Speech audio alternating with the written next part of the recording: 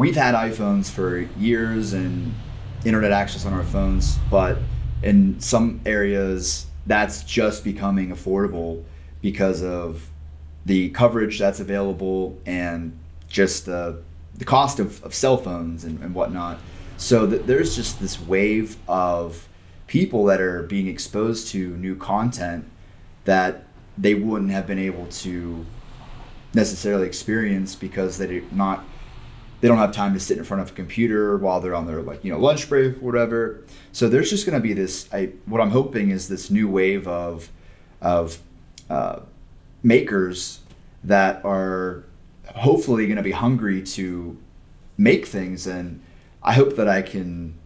my content can inspire people to take that leap. Like one of the things that I feel like for some of my audience,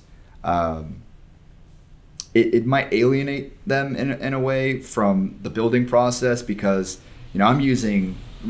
before I had access to some of these tools, I'd watch a video and someone would say, oh, like I took this remote control car and turned it into this like crossbow thing where you put the bolt through it. I'm like, oh cool, how do I do that? Oh well, you have to 3D print this part.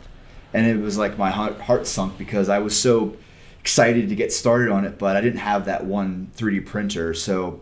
a lot of these builds that I've done, I'm trying to really appeal to a different audience, which is if I'm gonna look for an employer,